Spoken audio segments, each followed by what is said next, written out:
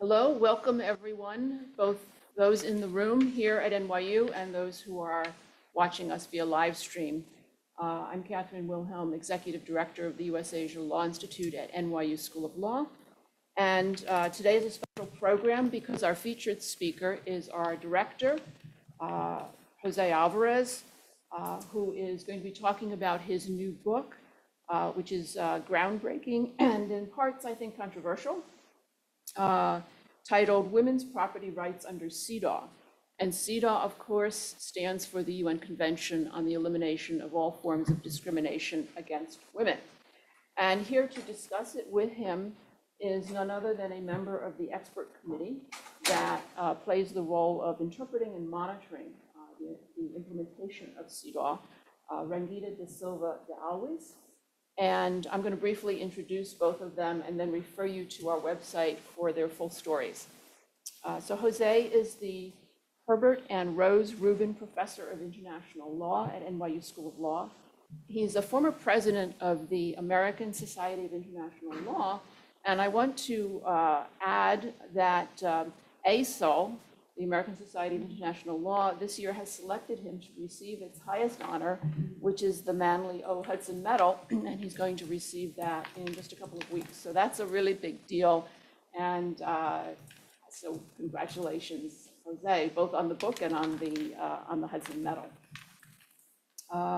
Then, as I said, Rangita is a member of the treaty body of CEDAW.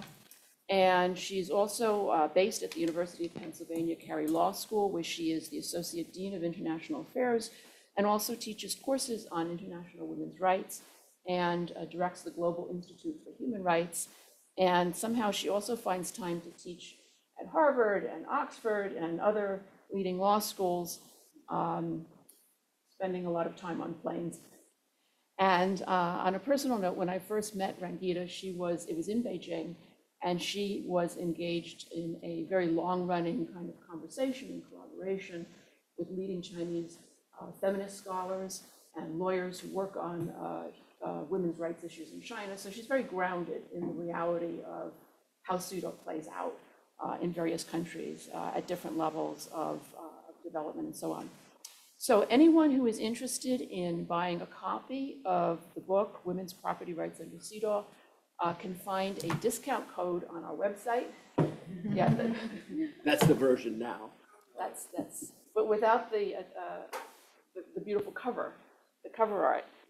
So there's a discount code on the website, and also you can download Chapter 7 for free on our website. And I think Chapter 7 will guide you directly to probably the most controversial part, actually, of the argument that he's making. So our format today is going to be that Jose is going to introduce some of the key messages and findings of his book. I should point out that he's co-author. He has a co-author, Judith Bowder. The co-author is not able to be with us today. She's based in Vienna. So I should have mentioned that earlier. But Jose will introduce some of the key messages, and then Rangita is going to share a few of her reflections from her own point of view personally, not speaking for the committee. And then they're going to have a conversation. And finally, we'll be taking questions from the room and from the live stream. Those of you on live stream, I think by now everybody knows how to enter the questions in the usual question queue. So there we go. And Jose, over to you.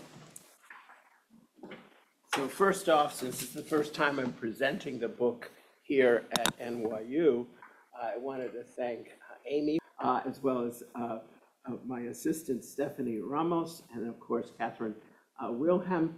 And let me just say, for those of you who are here at NYU, this is a trio that runs a center with minimal resources and yet accomplishes more than most centers.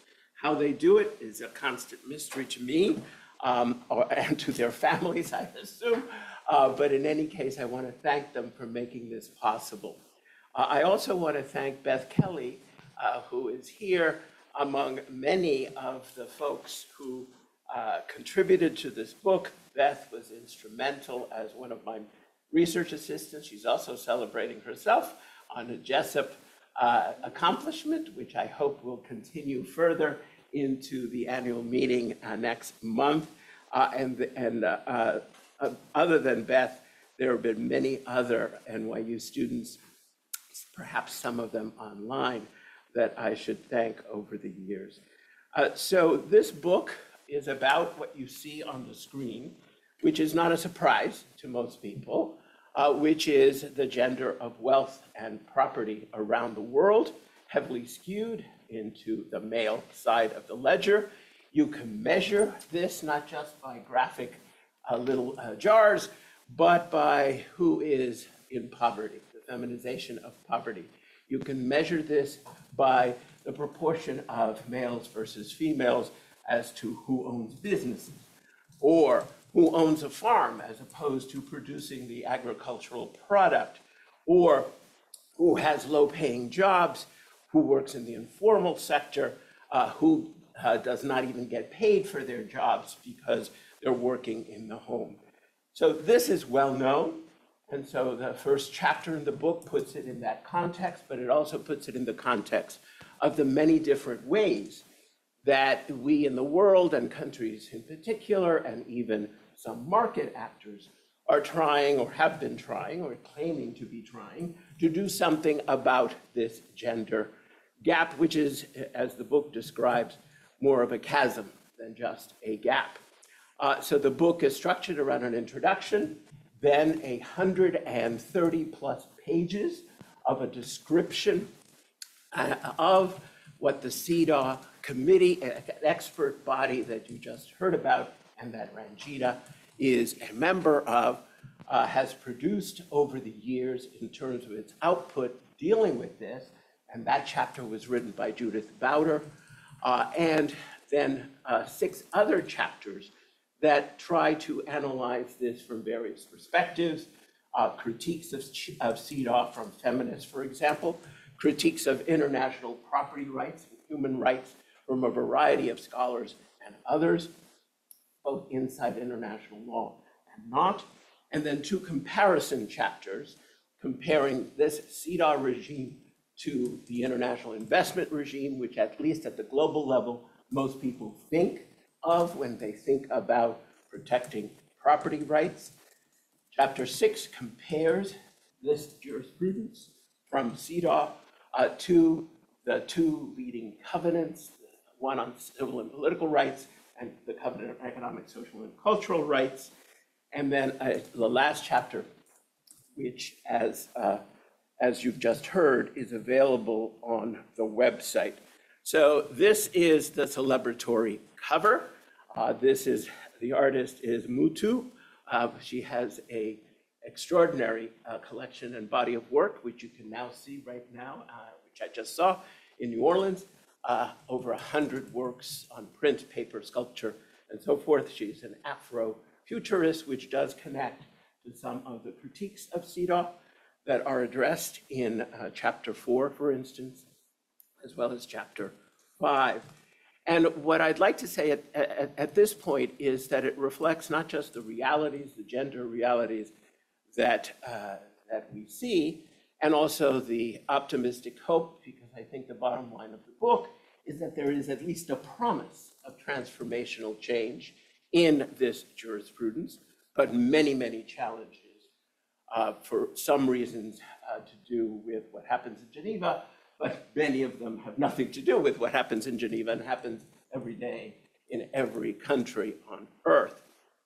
What I like to say at the outset is that the book is basically, one way of thinking about it in a short-term way is 2 quotes from Catherine McKinnon that are cited.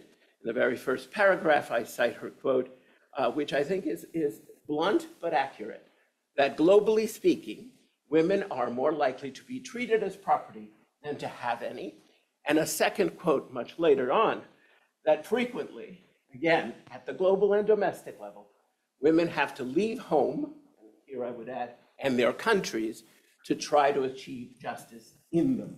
And of course, that's one of the framings for thinking about the role of an international treaty. CEDAW, on the Convention on the Elimination of All Forms of Discrimination Against Women, is the leading and perhaps only global treaty ratified now by 189 countries devoted to the equality for women. It's been in effect since 1981. Those 189 countries do not include the United States, and that CEDAW treaty is complemented by an optional protocol entered into by 115 of those states, which permits individual and group complaints or communications to the CEDAW committee that sits in Geneva. At the outset, as the book tries to introduce, there are many different ways to get at this. One way is the educational and many other roles of UN Women, which point out, as you see in this graph, that if you start with women's empowerment and actually focus and give value to that, you achieve everything else in that symbiotic circle.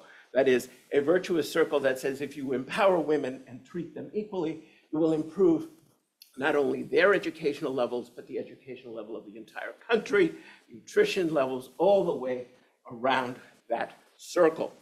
Another effort which recognizes that effect in the same way, does not contradict it, but is very consistent with it, that's worth discussing.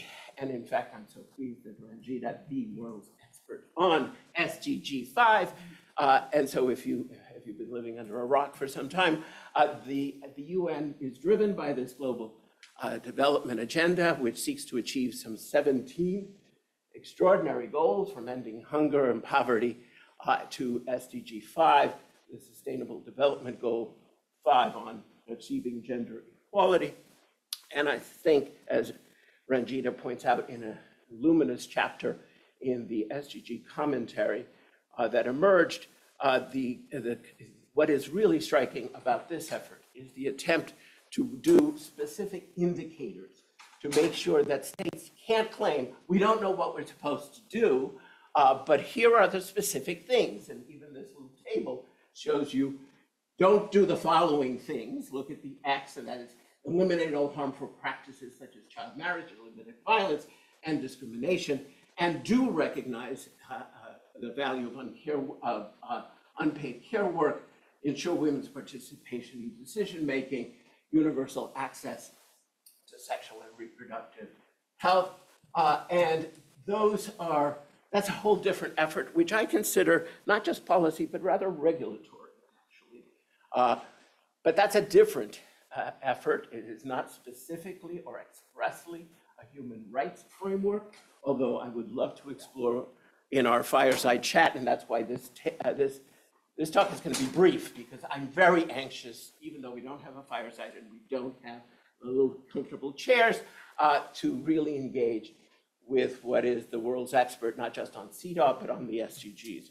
A third effort that I think is worth saying something about is the World Bank, which discovered that maybe focusing on equity is not enough, and actually changed its view to equality. And one of the leading things, not the only thing, but certainly one of the things that the World Bank focuses on is getting these little yellow slips of paper, land titles, into the hands of women. And that is quite important. But what CEDAW, I think the committee has realized, is having a land title is no good if the courts don't respect it, if culture, religion doesn't do anything for you. So that approach, which is on land titles, is only one part of it. The other thing that I think is valuable from these efforts is measurement of improvement. And let's just say that the gender snapshot on SDGs is extremely depressing on that point, because especially since COVID and conflicts and economic and climate change issues, the position of women has regressed on many of these.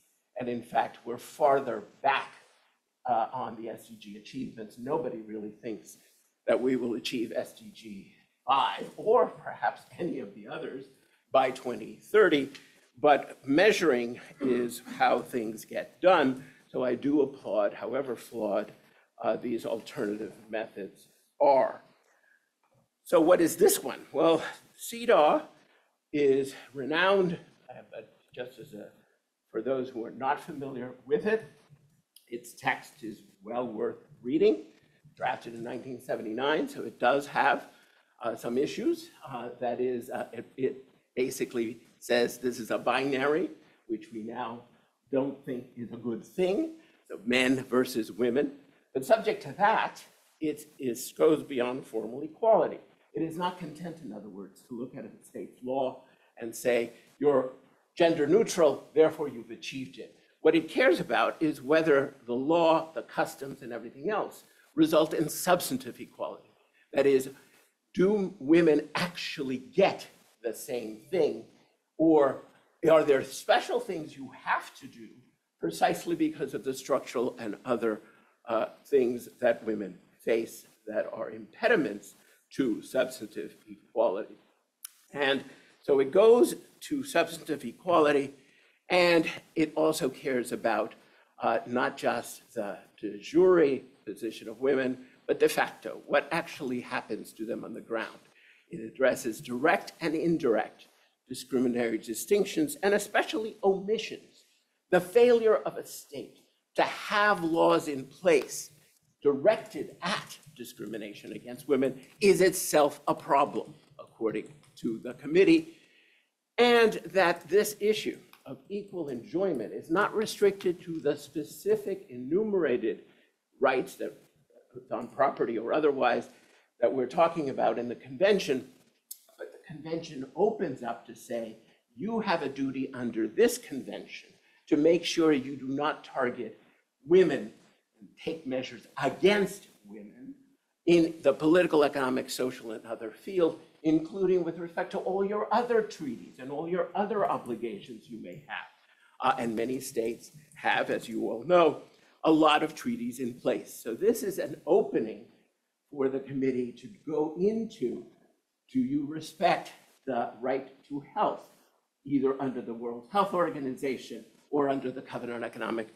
Cultural, and Social Rights, or do you discriminate on the consequences of that as directed on women? The other extraordinary thing, which usually blows the mind of my private international lawyers, is that according to the committee, it is extraterritorial in effect.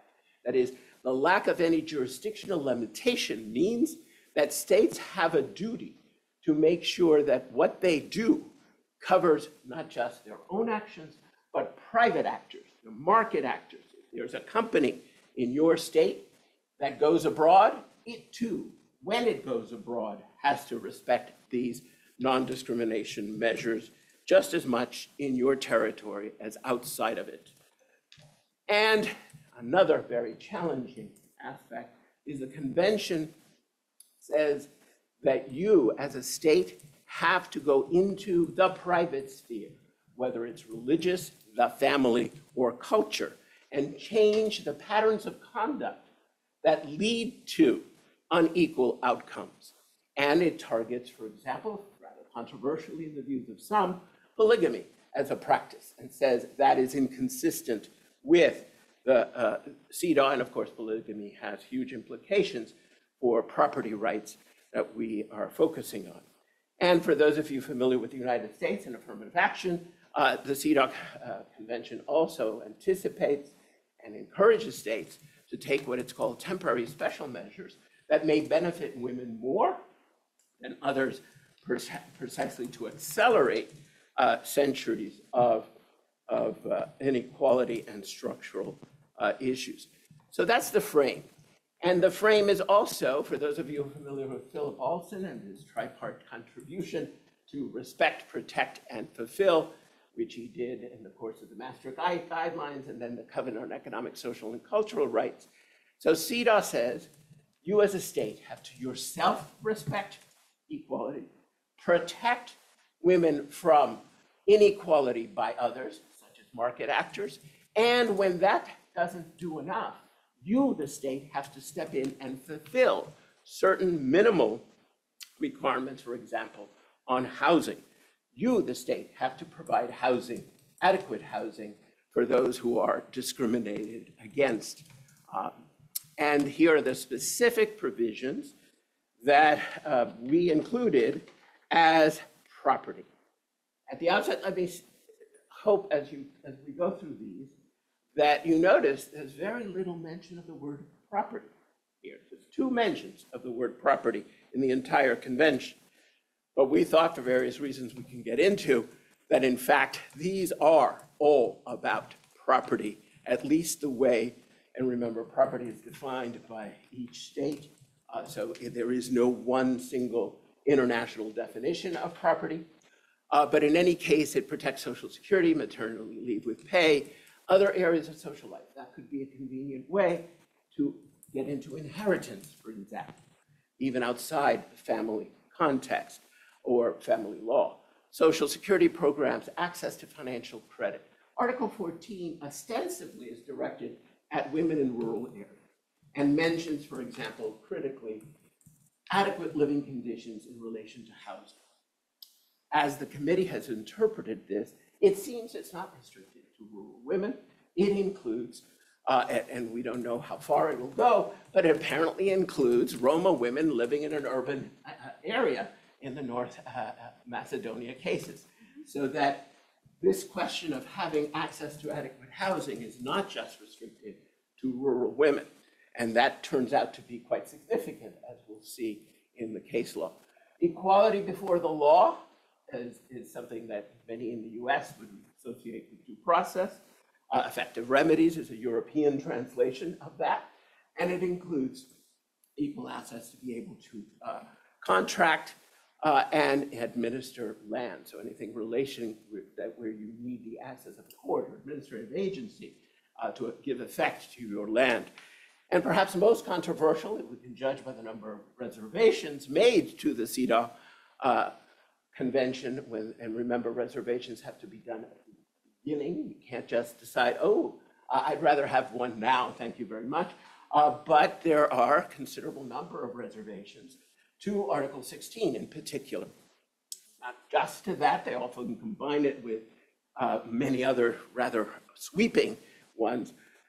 But this is particularly sensitive because it relates to family relations, marriage, personal status laws. But notice that that's one of the few places where property is specifically mentioned and has given rise to some of the more, let's just say, disputed or at least not complied with recommendations issued by CEDAW. So what does this book actually do? And here we're getting into Judith Bowder's chapter 2. It looks at the outputs of the CEDAW committee. What is that?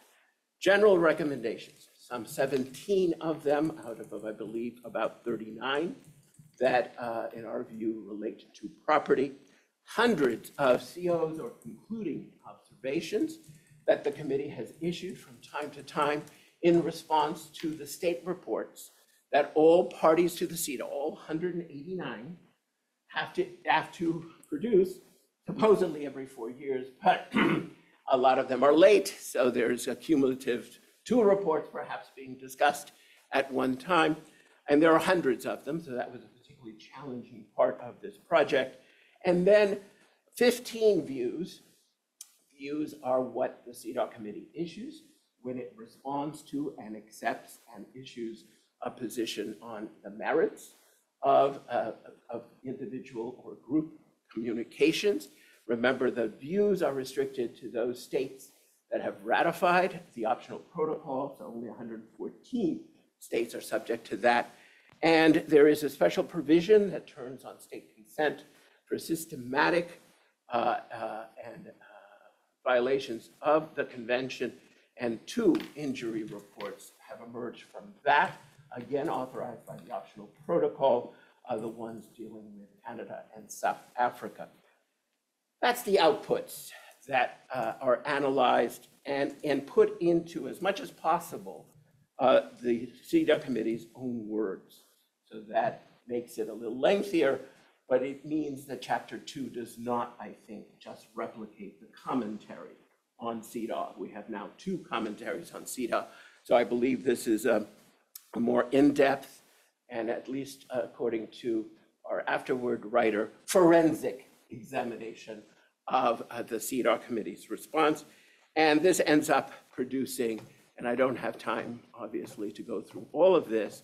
If you take the particular provisions that we just talked about and spill it out over the outputs, you get these 8 areas where we think property jurisprudence is produced. If you ask me, some of the most interesting occur in property rights in marriage, with respect to land rights, but also, I think, especially in developed countries, social benefits. Particularly, by the way, controversial, because at least some members of the CEDAW committee, there were some background interviews that we did, and at least one of those background interviews came back. I didn't know we did this. I didn't know we did. And in fact, this isn't property. These are social benefits. This is access to credit. This is intellectual property. And in that last chapter, I provide my explanation of why it's probably a good thing if you started thinking about this more holistically, and that if you want transformational change of one of the constructs of society, property happens to be one of them. So if you want to attack this, I am pleased, by the way, that along the way, as I presented this, Cease Fetterman, who was chair of the CEDAW committee some time ago, said that what I was basically suggesting, but I didn't know that I was suggesting, was that the CEDAW should adopt a GR on property, which actually would be wonderful, even if they decided to disagree with anything in this book. But in any case, that's the scope of the inquiry. To get just slightly into the details.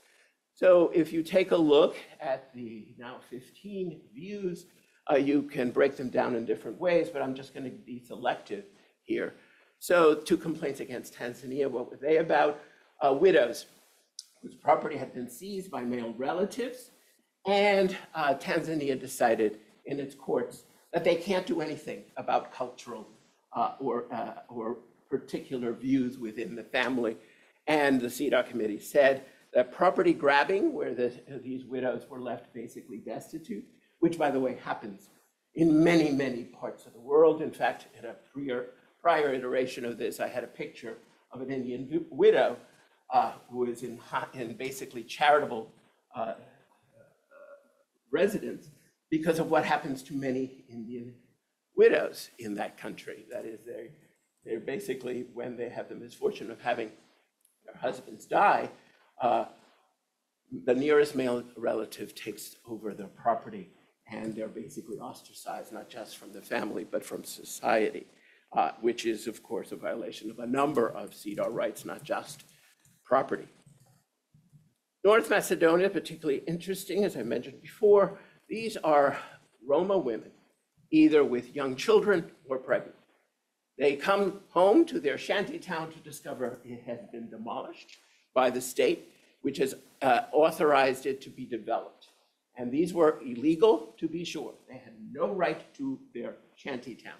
The committee there still found that even illegal squatters cannot be subject to forced arbitrary evictions, that they not only had the right to a certain amount of process before their homes were destroyed and they were left homeless, but that the state, if it did such a thing, has to provide adequate shelter that is sensitive to their particular needs. For example, access to maternal health.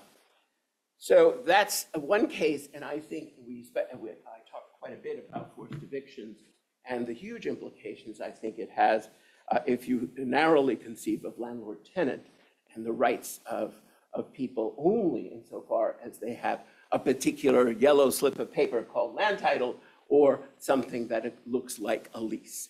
These people had none of those and yet had rights. And this is the social benefits category. So many of these cases deal with something like happened in the Moldova case, namely someone who had devoted her life, 19 years of it, I believe, to care for a disabled daughter that ultimately died, and then found herself without any kind of government retirement benefit. No pension, because she wasn't part of the paid sector. And so the committee has real problems with unpaid work, especially when it's structured to basically to disqualify women, because women are the ones who care for the disabled relative or the other spouse, etc. So that was considered to be a violation. And by the way, that is also applicable with respect to private employers, as in other cases. And then there is a panoply of cases on right to housing in the wake of or during gender-based domestic violence, which, alas, is common all over the world, including the United States. So this is a picture from the San Antonio Express-Times. If you look carefully, she has a black eye. She has very little normal income, had to work extra to get the income to change herself. The locks on the door, because no court was willing to give her a protective order in that state. This, alas, happens all over the world, not just outside in the US.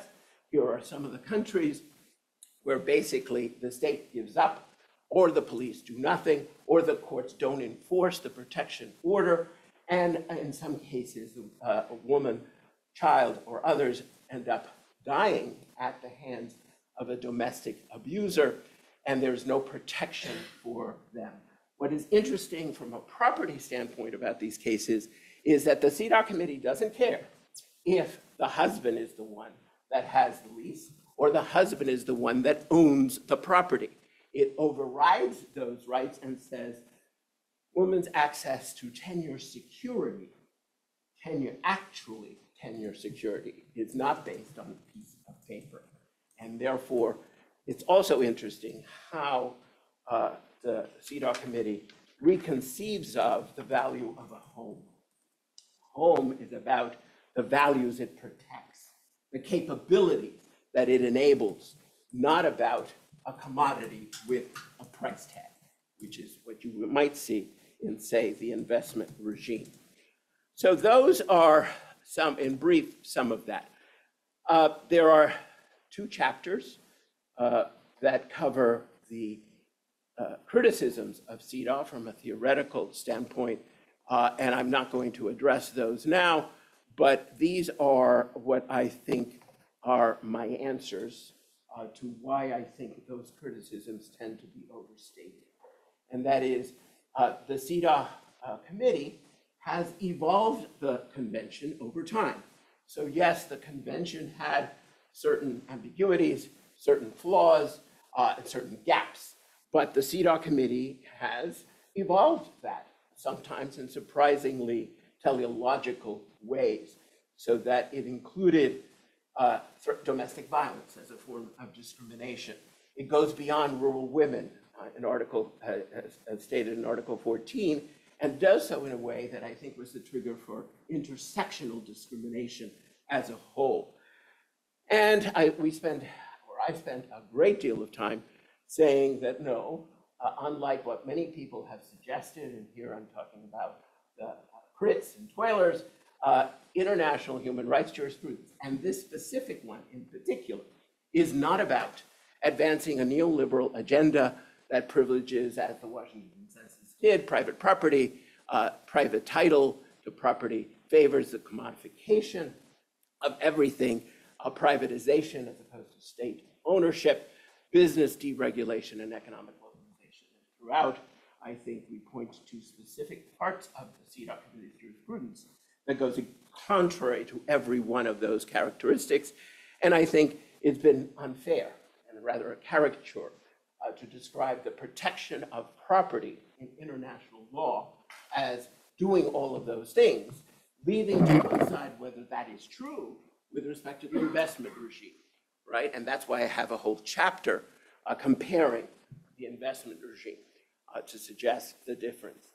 And I think the critique that it only protected or exported the values of liberal white women in the West is also vastly a caricature, given the intersectional discrimination. We can talk about the many different roles, identities, characteristics of women that are now part of the discourse in the CEDAW committee, and that it's also unfair, as Susan Marks and other Marxists have suggested, that the committee, because it doesn't challenge market capitalism, fails to address the root causes of that.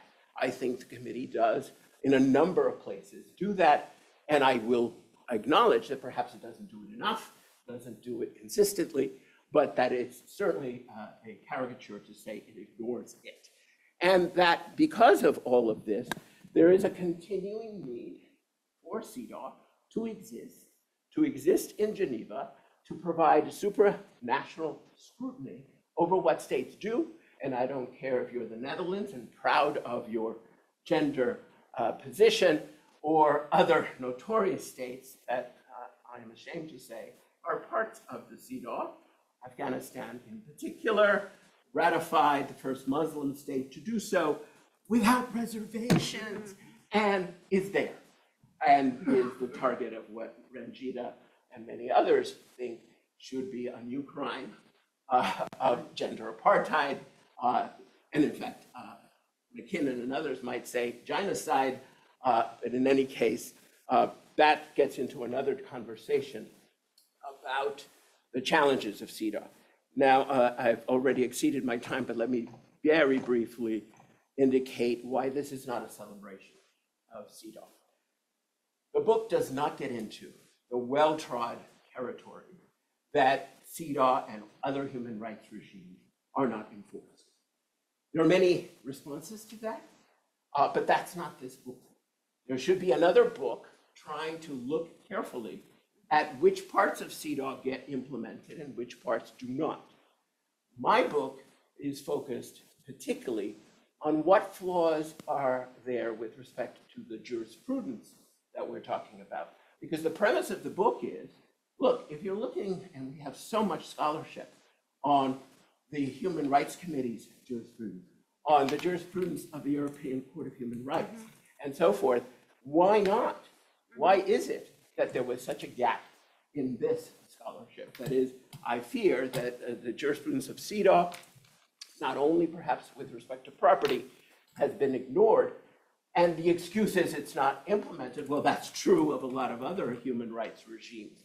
And so what I specifically focus on is the constraints imposed, including by the UN, with respect to page limits, time limits, and so forth, on what the CEDAW committee can do, which I think results in some of the less adequate parts of the outputs, including a case, for example, that I have with me, and I'll be glad to distribute to those here. I only have one copy, but I think it's a good example of the good and bad parts of CEDAW, which is their last view, ex v. Cambodia.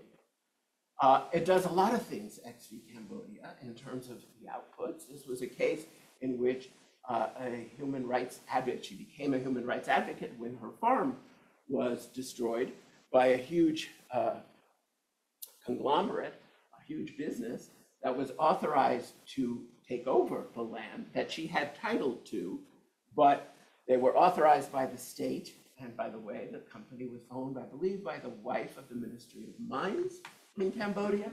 And therefore, the land titles that she and others had was destroyed by the very action of the folks who demolished the property. And the CEDAW committee affirmed that was a violation of human rights as an activist, but also, of course, of property. But it did so in a way that does not satisfy at least this lawyer. That is, all it did was say, here's the complaint, and we note the complaint in the following ways, and did nothing to tell me to develop the law, to interpret the law, or anything else.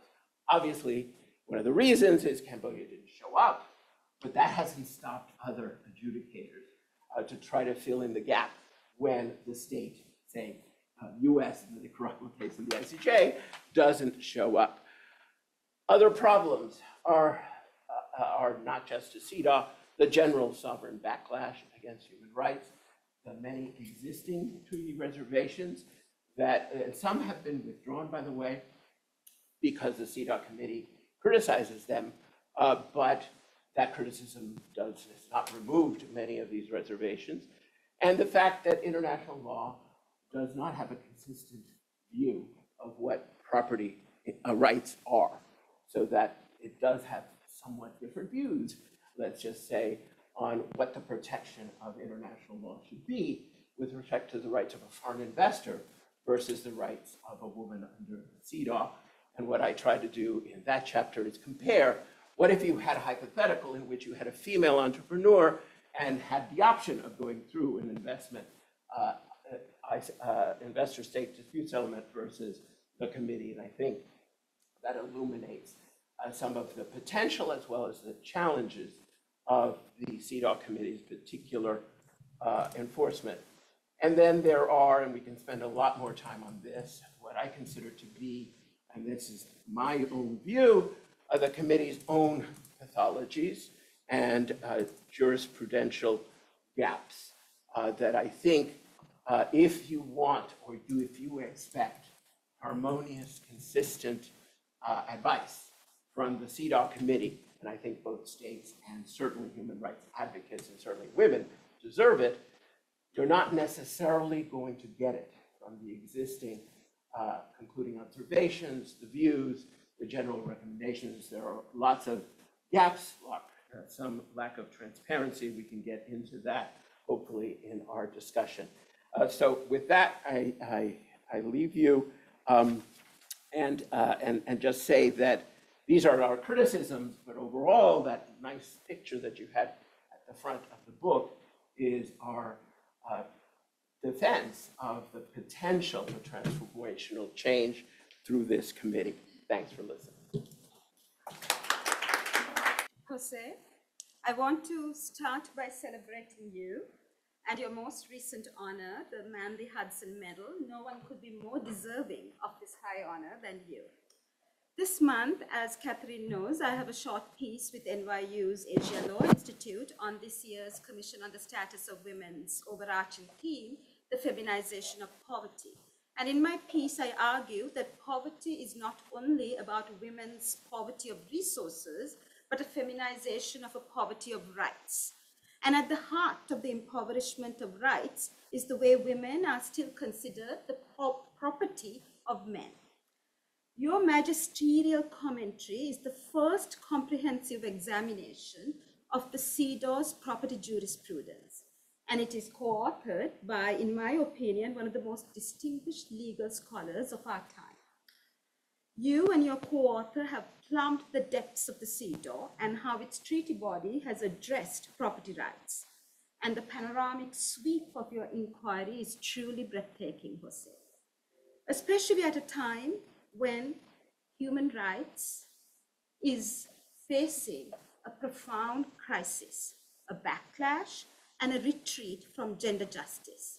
Your study provides an essential reading of the important role of the CEDAW, but also the unfinished business of the CEDAW committee, especially its jurisprudence in terms of property and its relationship to life and liberty. So we are at a moment when we see an erosion of the commitments to gender justice in the United States and beyond, a steady rollback of hard-won rights, and you shine a spotlight on the fragility of rights and the imperfections in the realization of the social contract that is between the CEDAW and its state parties in the accountability process of the human rights treaty bodies. Your sweeping history also reminds us that we have the power to do more to realize the full promise of the convention. Your treatise is so critical because property rights are a litmus test, a barometer with regard to the status of women. Property has powerful impact on women's lives beyond the mere ownership of property.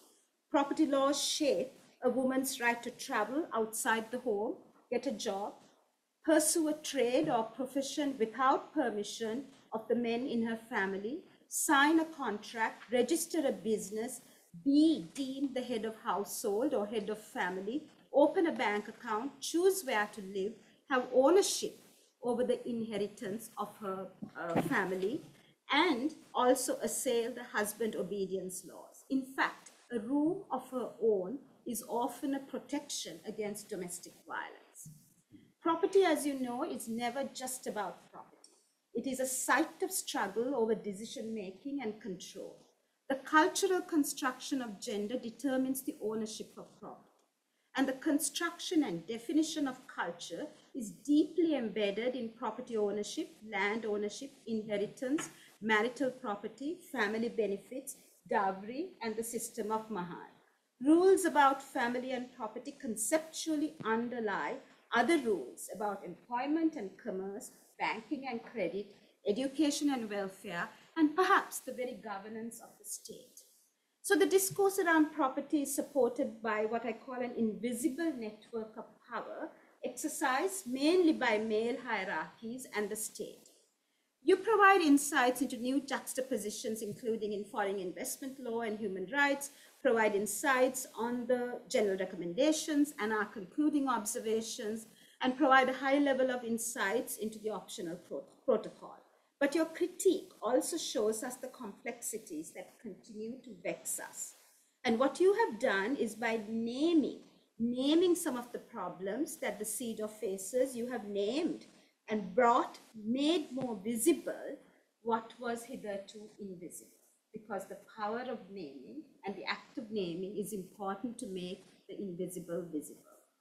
So Article 2E on anti-discrimination holds accountable any person, organization, or enterprise, which is what you illustrated as the very heart of the convention. The CEDAW is revolutionary in that it is the first treaty that dismantled the artificial dichotomy between the private and the public and brought the regulation of the family under international law. What happens in the intimate sphere is not outside the scope of human rights. What I would like to do is to highlight some of these contestations and ask you the way forward and maybe address some of the critiques that you have made. The CEDAW is, as you know, the most heavily reserved treaty in the human rights system. Many of the reservations address key elements of the CEDAW Convention, the primacy of existing family law codes, particularly in Article 16. And the book addresses, but I feel that it can go further in addressing this tension between religion and culture and the rights system. India, for example, cites their policy of non-interference in the personal affairs of any community and acknowledges the variety of customs, religions, and levels of literacy. As you know, India is the largest democracy in the world, and therefore when it makes a reservation on Article 16, it goes to the very heart of the convention. So given that the examination of property falls within the ambit of Article 16, how would you guide the committee to examine property rights, which are often sacrificed at the altar of religion or customs or culture? My question is, how do you examine discriminatory property arrangements in the name of culture and religion? The tension between religion and rights is the most enduring and pervasive challenge in women's human rights. Sometimes, as you know, the law itself, in the guise of culture, is complicit in women's discrimination. 148 countries encode customs, 87 countries encode customary laws. So in your own holistic examination of the convention, as you have envisioned, Article 16 is often read together with Article 2, which is the anti-discrimination provision of the convention, Article 4, which is the substantive equality provision of the convention, which distinguishes our jurisprudence from a formal equality theory of change to adopting a substantive equality theory of change. And Article 5, which is also revolutionary in that it asks us to address customs, prejudices, and stereotypes that impede the advancement of women's rights. Now, in your gentle polemics, you criticize the committee for lacking a theory of change when it comes to property. And I think you rightfully address the fact that we adopt a substantive gender equality theory of change rather than a redistributive justice theory of change.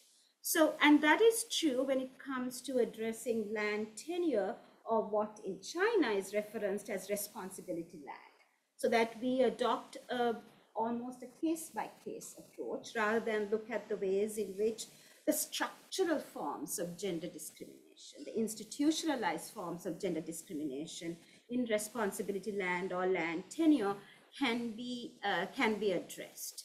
So my question to you is, how would you call us to go beyond a substantive equality theory of change to adopting a structural, more institutional form of theory of change, which is transformative? Now, in your critique of Cambodia versus X2, you addressed the fact that the committee did not go beyond a certain limited jurisprudence. And as you know, that particular state party has been allegedly condemned to using the private sector and corporations in a land grabbing initiative. And many NGOs, FIDH, Global Witness, and Climate Council have urged a preliminary examination by the ICC into land grabbing in this particular state party. And the international lawyer Philip Sands and Florence Mumba, who is a judge at the Extraordinary Chambers in the Court of Cambodia, have announced that they are drafting a definition of ecocide to be included in the list of international crimes that include such atrocities as genocide and crimes against humanity. So ecocide is now being considered a crime against humanity and is recommended to be included in the new draft Crimes Against Humanity Convention. And this is something that has been done against the backdrop of the land grabbing in this particular state party. And they have made recommendations to Fatou Bensouda, the former ICC prosecutor, that ecocide be included in the crimes against humanity by the International Criminal Court. So I understand your criticism that against the backdrop of these evolving, urgent and immediate concerns and crimes and what would be called crimes against humanity, can the committee take a larger role on these major new developments that are taking place both in the state party and across the world? And I think it also helps, the Bretton Woods institutions like the World Bank to take note, because as recently as June of 2022, the World Bank announced another 93 million that would go fund the third phase of its land tenure project with the state party. So it is important that a more transformative, more structural vision should inhabit the work of the CEDAW committee. So I would also like to understand the ways in which your concerns about, and I think it is an interesting concern, what Beth Simmons argues, that property law is centrally concerned with relationships. And that is extremely true of Article 16. So how can we rearrange relationships, both in the family and the state, using property as an indicator? And in that vein, how can we address the gaps in customary laws? For example, who gets to speak in the name of culture? The role of traditional and religious leaders have been predominantly male. And one of the more important cases that came out of the South African Constitutional Court is the case of Shilubana, which addressed a daughter's succession to chieftainship. And in that case, the dispute was over the principle of female succession, the right to succeed as chief to the Valoi community in Limpopo in South Africa. And in that case, the chief's daughter, Shilubana, could not succeed to the chief position after her father's death because of her gender. Now, the South African Constitutional Court did a very nuanced balancing of rights. And the court decided that the very same communities that observe customary law must also be responsible for developing customary law and the evolution of the customary law. And the court acknowledged that the past practices should not be interpreted as being irrelevant in today's society, since such practices and traditions may still be of considerable importance in customary law. And although the court did agree with the new evolution of the customary law that Shilubana should be allowed to take over the chieftainship, I think the court did not go further to look at how many women have achieved that chieftainship position. Once again, it was a case-by-case situation that was particular and contextualized to that particular community, that particular group. So yes, can we go further to look at a more transformative ethos in looking at how women's leadership in a tribe or community can also address the ways in which property arrangements and family arrangements and the family relationships are reimagined and redefined. So my question to you is, property is not only about property. Property is also about women's decision-making, and women's, especially decision-making in rural areas, in the agricultural communities. As you said, Article 13 of the CEDAW also considers different forms of property, including family benefits, the right to bank loans, mortgages, and other forms of financial credit. So my question to you is, we are at this inflection point in the world's history when we are not only facing a human rights crisis, but economic crisis.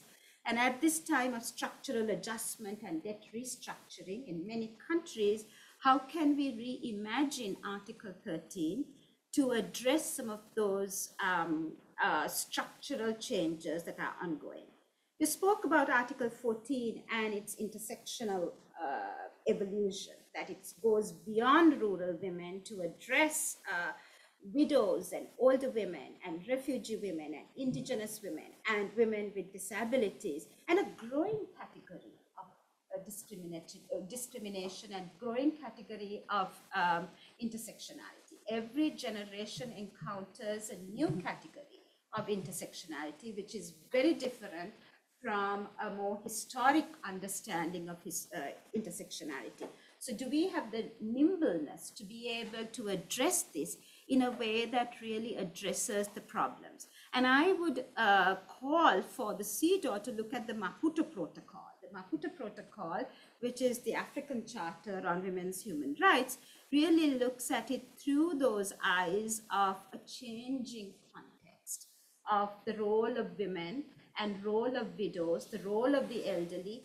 the role of food security in property ownership, and also the role of what the principles of the United Nations calls good neighborliness principles. The good neighborliness principles is very important, especially in a time of conflict, of farmer-herder conflict that we see in the frontier provinces of the Sahel region, in the frontier provinces of the African continent, where we see that a lot of the conflict that is continuing and that is enduring is over water, is about the pastoralists and the agriculturists coming into conflict with each other, and how can these good neighborly principles be applied in a feminist manner to address the ways in which this has deleterious consequences, mainly on women.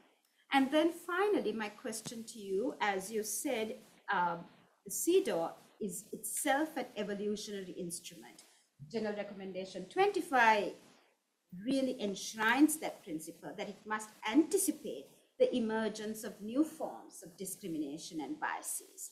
So how would you, within that context of this being an evolutionary instrument, be able to address technology? What about gender, digital real estate? Will you consider that property in the metaverse? Then artificial intelligence drives the ways in which we make decisions about mortgage and insurance claims and bank loans. How would real life biases bleed into algorithmic and data biases? And when it comes to banking and financial services, the problem of artificial intelligence will amplify those existing human biases in a way that women's property rights are once again limited and once again challenged. So those are a few of my questions, and I look forward to your response. So such easy questions and such limited time. So one thing is the PowerPoint still? Oh. Yeah, because I just want to put one slide which demonstrates the intersectionality point. Because what I did in, I think one part of the book, is list all the identities, roles that the committee has listed as relevant to intersectionality. So here's the list. It's quite a list.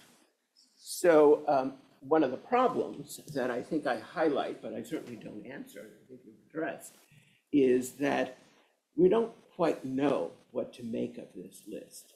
Is it cumulative? So if a woman is older, Roma, lesbian, and also has single status and has a child, is that just one more thing and you add it up, and of course she has to be discriminated? Or is it what I would consider to be a little bit more understandable to people, an examination of what Sophia Moreau would say is pluralistic discrimination concepts? That is, should we focus on things that are of tangible relevance to her social status, of tangible relevance to her capabilities to do some of the things as you described it? Or is there another test? In other words, part of the problem, I think, where I find the jurisprudential gaps is we don't have a theory of wrongful discrimination to make sense of this, right? And it would be stronger if we did have some way of putting these things together rather than having a list that is cumulative, which goes to some of your other points, which I guess I'm heartened that a member of the CEDAW committee is more radical than the book is about the critiques. Because I guess what you're saying is, you stopped too short. You could have said, here's all the other things they should be doing. And I agree with you, but I think part of it is the constraint of how the committee is perceived.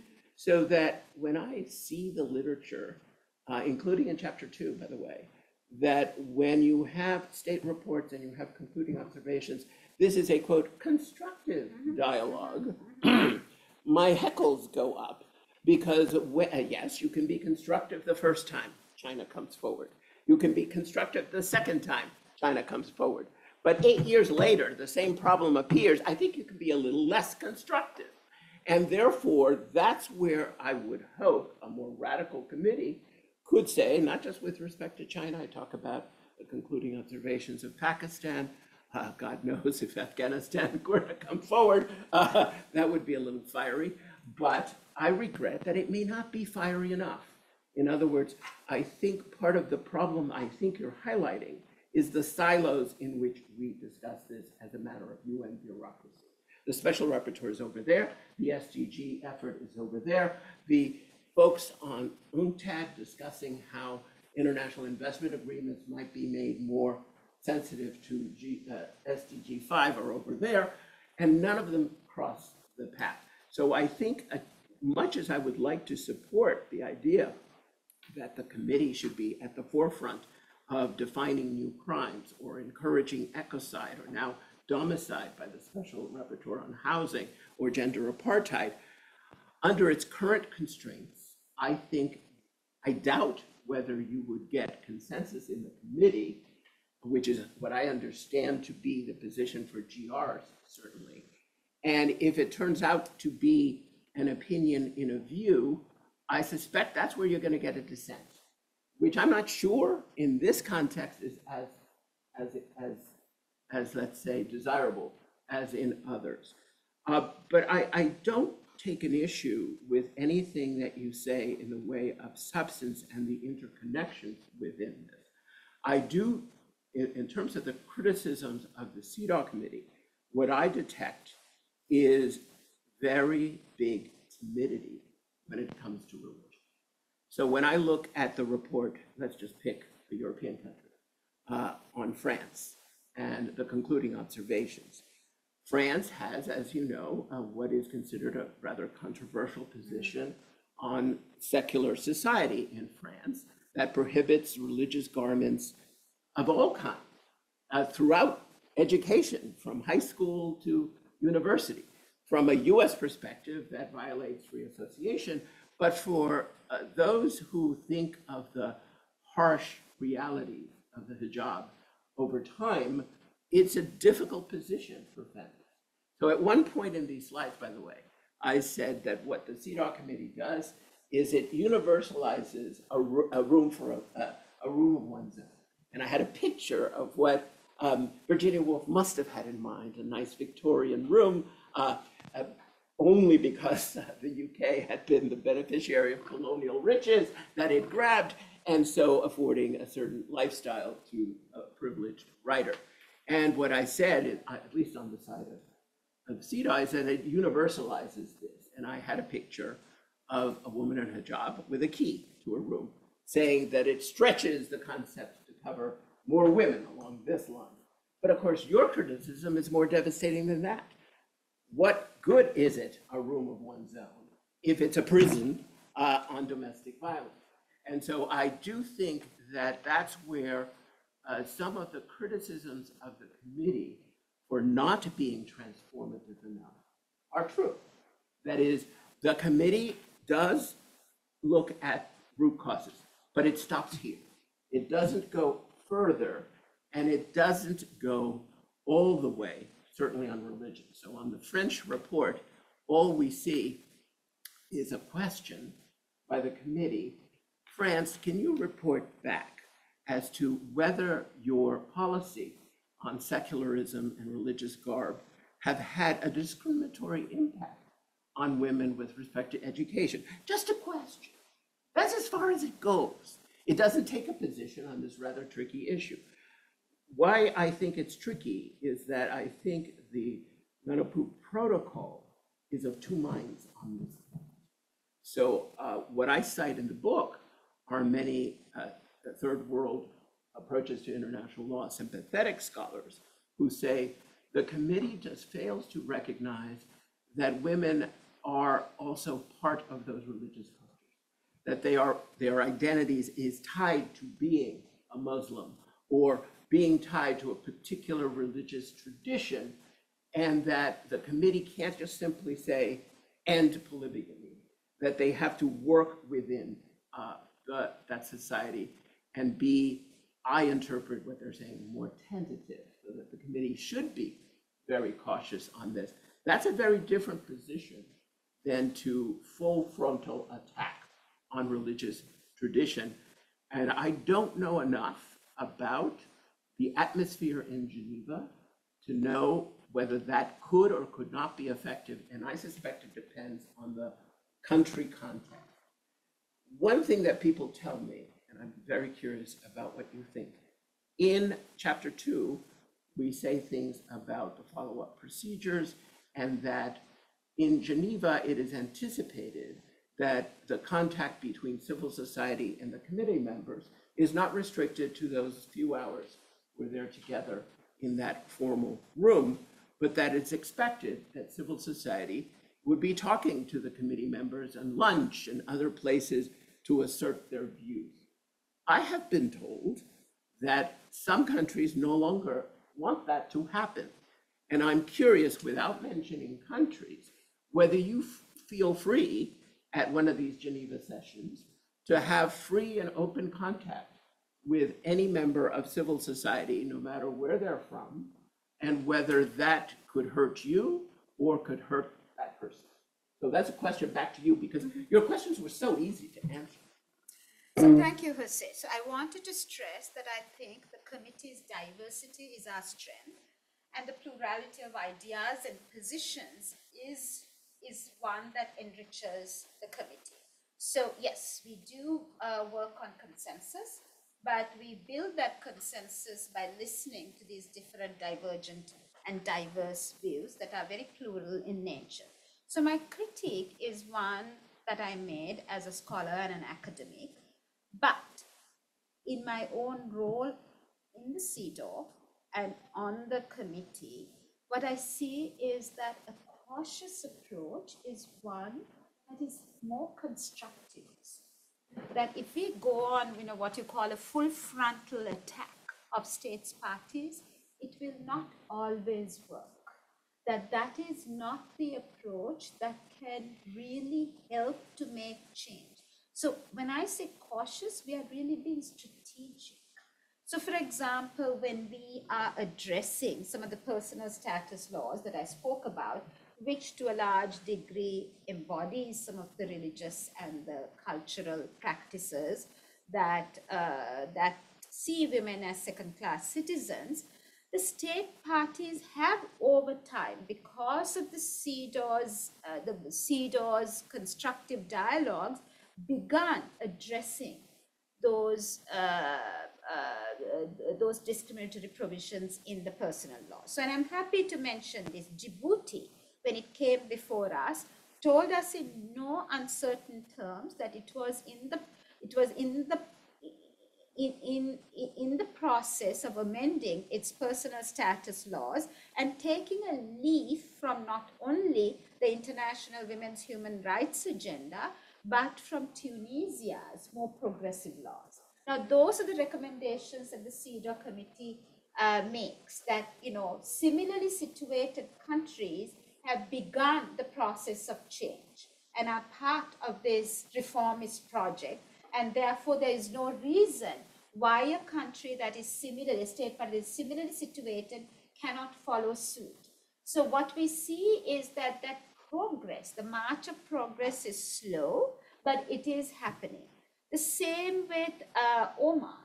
Oman also mentioned that it is changing its personal status laws in line with some of the other countries in the Gulf. It is slower than what we would want to, but in our recommendations, we do talk about the ways in which, without delay. Yes, so it is progressive. It is unlike the ICCPR, which has to be a set of negative rights, which calls for immediate changes.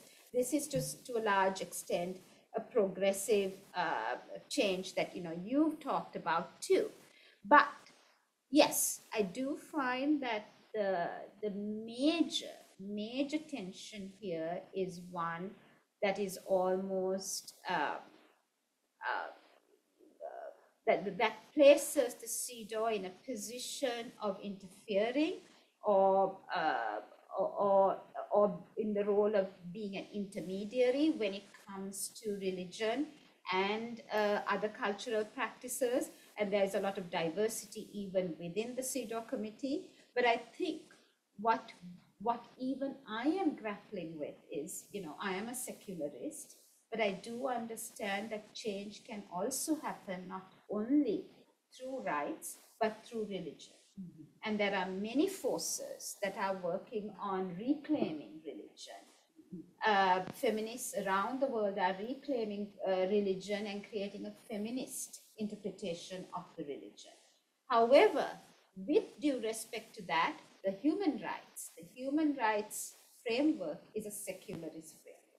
And it is the primacy of the human rights framework that needs to be privileged. But at the same time, what we can call for is an enabling environment for civil society, human rights defenders and feminist leaders, both in religion and outside of religion, that can help make change within the religion and outside of the religion. So that is the way in which we try to balance the primacy of the secularist human rights framework, but also providing a civic space that will allow feminist leaders who are reclaiming their religion and culture in the image of both men and women. Excellent. And I want to open up, obviously, if we have questions. Catherine, because I know we only have, 15 minutes? 15 more minutes. Yeah, so I will resist this, but if you are curious, for example, on this question of secularism versus religion, don't just focus on states that are associated with being religious states. Look at Singapore's report from 2017, where Singapore purports to reserve with respect to its Muslim acts and how Muslims are treated. And what's interesting to me in that report is that the committee doesn't say, oh, you reserved. The committee goes right into it and says, that violates the object and purpose. Absolutely. You need to do the following things, even with your commitment to secularism, which is a big deal in Singapore. This is very at the heart of how they define the society. But I think that is an interesting case of the CEDAW committee pushing. What I also interpret your remarks as being consistent with, that some things are in Geneva, but don't stop in Geneva. That is, the goal is to have the South African court do something. Absolutely. And there's the shadow of Geneva, which is often perceived as a threat by some countries, but is part of why I think the story of no compliance is a bit of a fraud. That is, we do spend some time saying this is not a book about compliance, but just thinking about compliance in that automatic on-off switch way is wrong. That is, this is part of an ongoing struggle that involves many actors. CEDAW is only one of them. So I hate to interrupt this interesting conversation, but we do have a few questions, and I think people in the room probably have as well. I'm looking at some from the live stream. I want to just quickly ask one from Rebecca Cook. Oh, Rebecca's on. Hi, Rebecca. Somebody I should have thanked long ago. Yeah. So unfortunately, I apologize, Rebecca. The first question you typed in, I think a word or two is dropped, so I can't quite read it. But I'll go to the second one. She says, to your point on the UN silos, what is the FAO doing on women's property rights? Are there any CEDAW efforts to engage with the FAO on women's property rights, perhaps with a GR? So this has been a mystery to me, Rebecca. So I have tried in my own modest way to see if the FAO is interested in hearing about the book, just to test the waters. And I am told that, yes, they are interested in this issue, but apparently not in the book. But that's fine. I don't take that personally. But I think that there is some work there. My own suspicion is that it's still at a somewhat early stage. All right, so I'll go to another one from online. Oh, and Rebecca, if you want to re-enter your first question, try again. We'll come back to that, to you.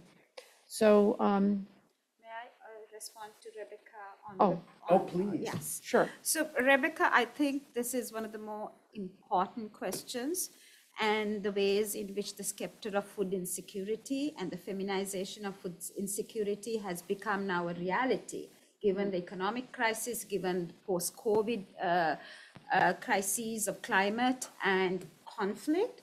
And so I have asked questions on not only food insecurity, but the ways in which women and girls are often the last to eat in families that are food insecure. So that therein lies the gender discriminatory aspect of food insecurity, because food insecurity itself is a major national security issue. But the ways in which traditionally and historically women and girls have been almost always the last to eat, then makes food insecurity have a face that is a woman. This also comes, of course, through the position of women on facing climate change, right? So at least the CEDAW committee is starting to talk about that, and I think it's becoming quite well known now that the consequences fall in disproportionately on women and girls. Okay, so I wonder how CEDAW principles can handle the conflicts between community-level democracy, which institutionalizes and legalizes gender asymmetry in local customs, and women's land rights in rural areas. And the questioner doesn't mention this, but I would just add, I mean, this is the epitome of what we see in the Chinese countryside, because the rural land is held by village collectives, and the men vote in the village collectives about what happens with disposition, allocation of land, and it gets reallocated. And if a woman is divorced or is simply single and wants to live on her own, she doesn't get the allocation. So yeah, so democracy versus land rights. So in principle, the CEDAW committee says we don't care about the communal responses. The individual woman farmer should have the equivalent of title, even if it's not physical title, therefore being able to get agricultural credit, for example, to be able to continue and expand the family farm. Where it gets a bit dicey, I think, with the CEDAW committee is when the community is an indigenous community and therefore falls into one of its other categories up here, right? And this, for those of you who study these issues from the Canadian perspective, is the Lovelace type of case where the individual right a woman might have might clash with the indigenous cultural traditions that many people want to maintain. That is a bit more difficult, I think, for the committee. Where I see interesting developments is at the remedial stage, where you often see, and not just with the CEDAW committee, but now with the Economic, Social, and Cultural Rights Committee, where they separate out the remedies. Here's what the individual gets in terms of compensation, But here's what you, the state, have to focus on with respect to preventing this in the future. The laws that you have to change. If it's a cultural issue or relegated to the cultural level, what is it? What would it take for the state to intrude in that so that it doesn't just become a remedy for the individual complainant in, say, a view, but beyond that? Of course, one of the problems with many of the states, of course, of the CEDAW is that they're not parties to the optional protocol.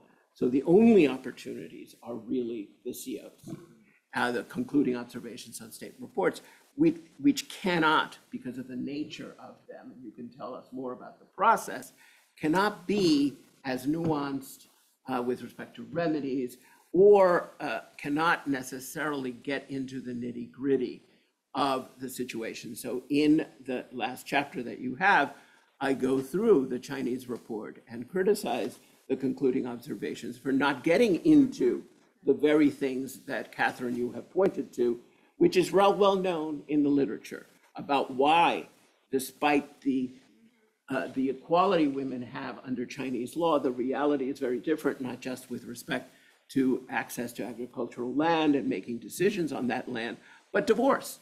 That is, access to divorce, access to marital property in the real world, as opposed to the law in China, which the law, as I understand it, is quite clear.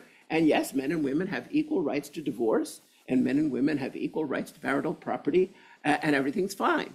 But when you actually look at important books written on this, some of which have been presented in our series, the reality is quite different. The judges are under injunction to, let's stay together as a family and produce more children, thank you very much.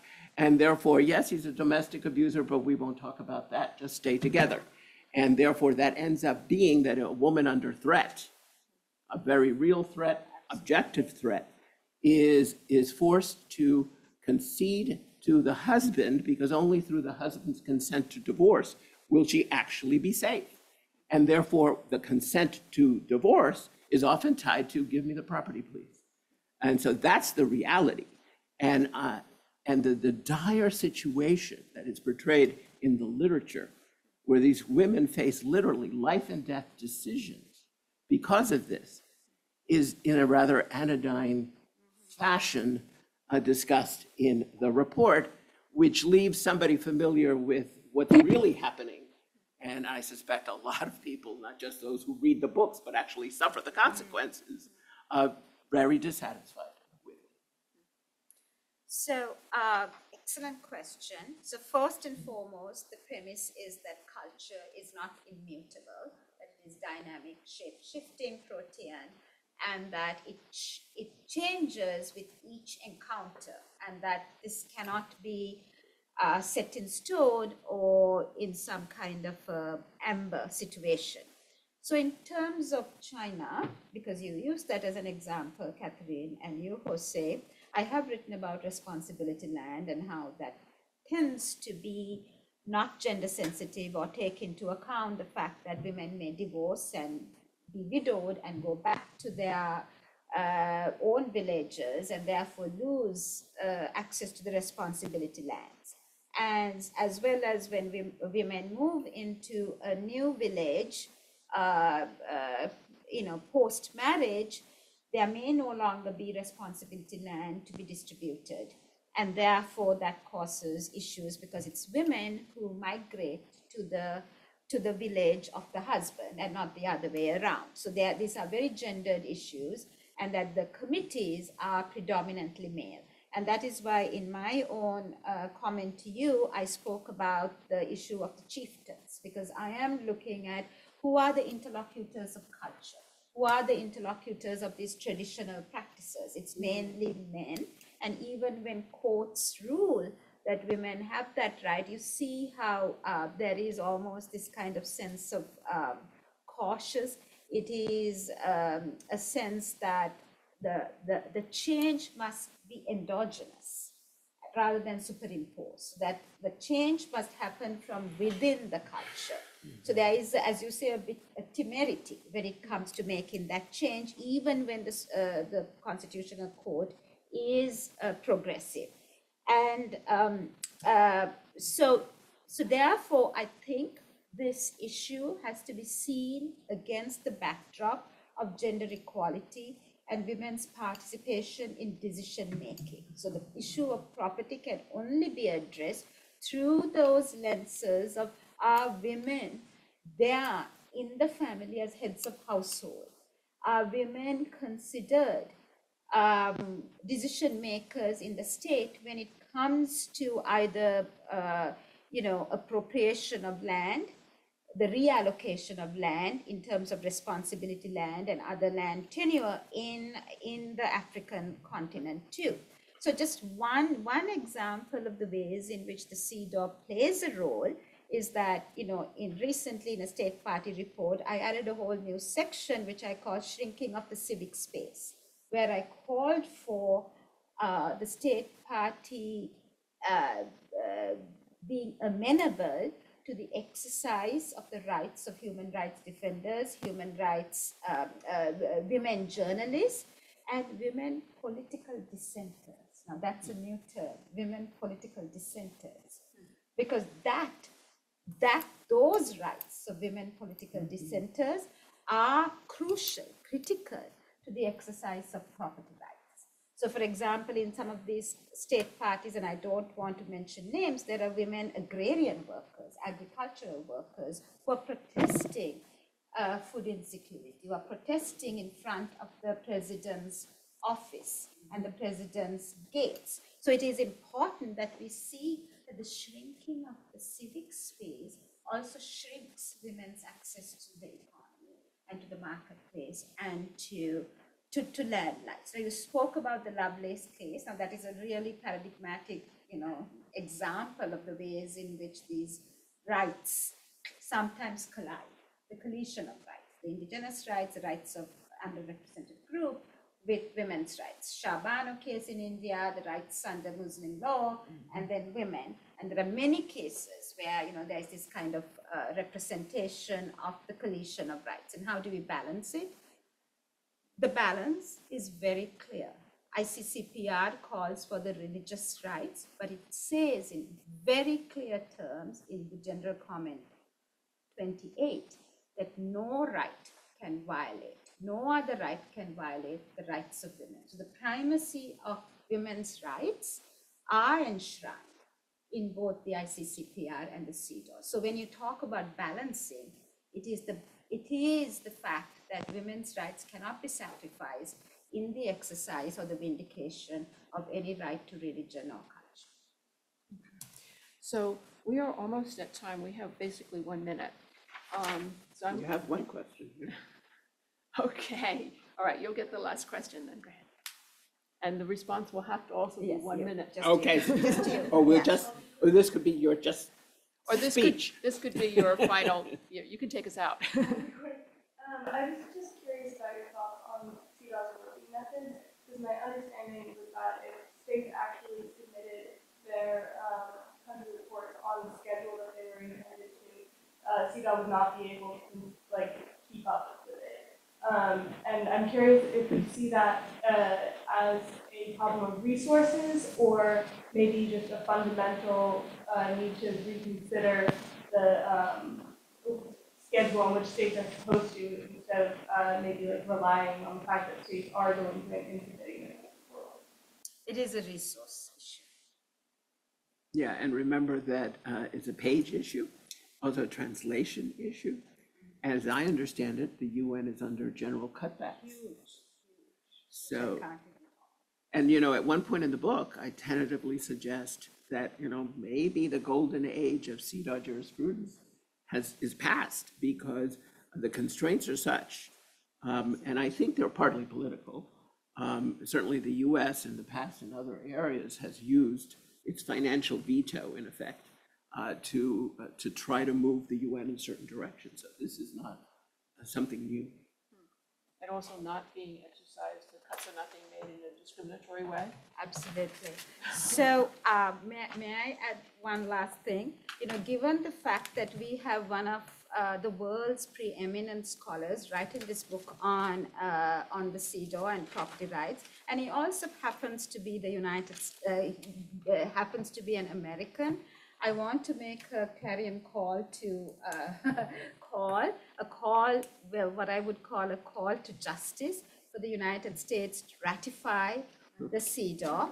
I will do it. Then Senator Biden said time is a wasting, and he made the ratification of the CEDAW part of his first campaign promise and pledge, which he hasn't still fulfilled. We hope that this being an election year, he will once again make this a part of his campaign and fulfill the promise that he will make to the American people and to the women of the world. From your mouth to Biden's ear.